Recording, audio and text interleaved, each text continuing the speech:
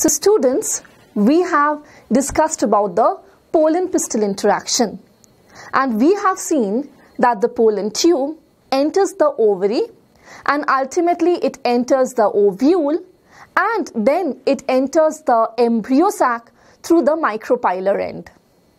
If you see, then you will observe that at the micropylar end of the embryo sac, there is the presence of a degenerating synergid. Now, as the pollen tube enters the synergid, it will burst open and it will release the male gametes in the cytoplasm of the degenerating synergid. And then what happens is that one of the male gametes comes and fuses with the egg cell. This method in which the male gamete fuses with the female gamete, that is the egg cell, is known as syngamy.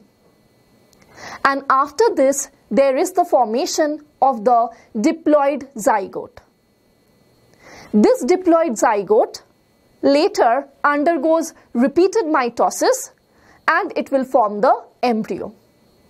Don't worry, we will study the embryo formation in details.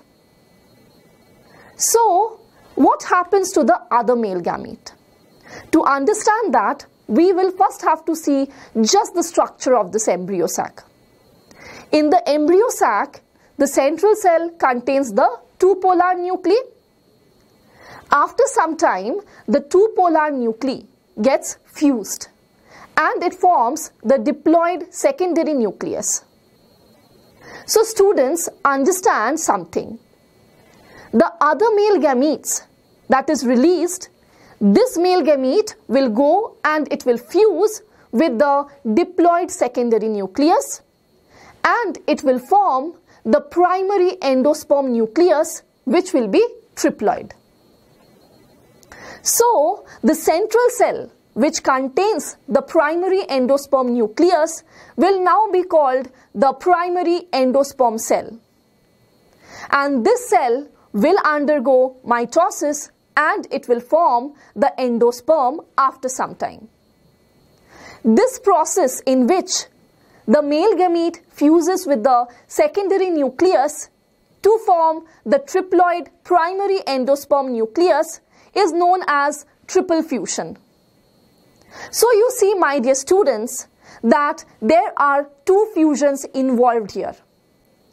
One is the process of syngamy and other is the process of triple fusion. So as there is two fertilizations or two fusions that are taking place, these two events, that is syngamy and triple fusion, are together known as double fertilization. The process of triple fusion and double fertilization was discovered by Navashin and Guignard in Lilium and Fritillaria.